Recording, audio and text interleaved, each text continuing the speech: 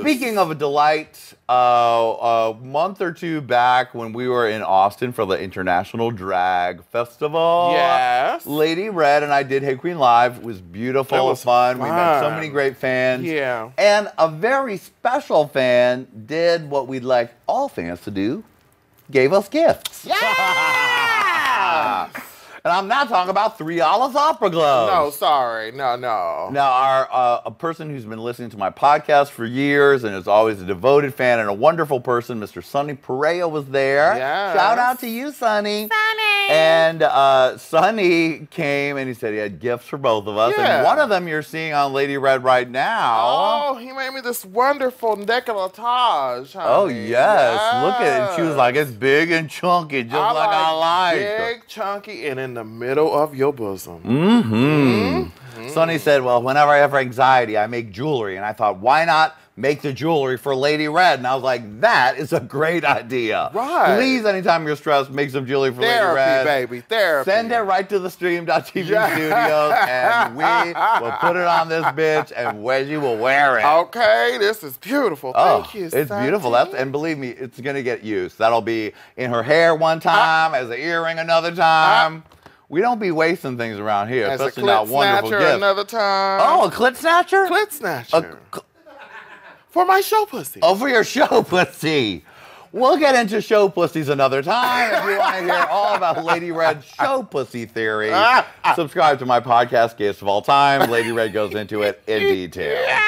But back to the gift. Yes. Because it was just such a wonderful moment. Sonny came and presented us with the gifts, and he said he had a surprise for me. Oh, my God. That his boyfriend, who had heard me talk about something on the Gayest of All Time podcast, wanted to fulfill one of my dreams. Oh. So we're going to show you a little clip of that moment because you know we filmed every second at the Austin Drag Festival. Yes, we did. And this is when I received the special gift. So, Nathan, my partner Nathan, he heard you say something on the podcast once. He brings it up all the time. Okay. I just want to he's a collector. He's a massive collector. You want me to give this to you? Okay. He said he had one when he was a kid and he had to hide it from his mom. So he understands. Oh my goodness. Oh, what could it be? I think I know. Oh my God. From his personal collection. It's the She-Ra I always wanted.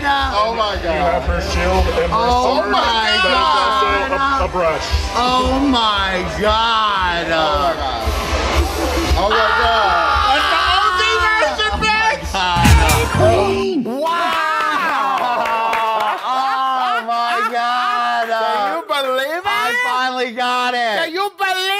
I'd always talked about how whenever I talk about coming out and being a kid who was gay, I always like I wanted to be able to play with the She-Ra figures as well as the He-Man figures, but the She-Ra was too feminine, so I wasn't allowed to have it. But thanks to Nathan, here she is. Yeah. Hey, Queen. Hey, girl. All hey, right. Bitch. Hey, bitch. I'm not. My face ain't big enough for this shit. Y'all didn't tell me about this. Hey. She was kind of ratchet. I love you, Sonny. Love you, Nathan. Thank you so much for the gift. Yes. We love them. Oh my goodness. Hey, hey, hey, hey, hey, Qween.